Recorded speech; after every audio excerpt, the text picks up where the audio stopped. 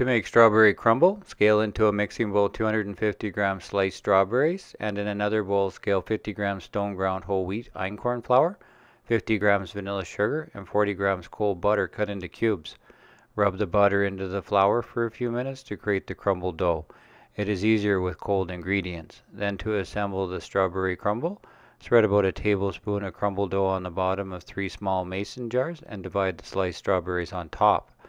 Pack the strawberries into the jars so the jars are jam-packed with strawberries, with a little room on top to fill the jars with the remaining crumble dough, which will be domed up on top.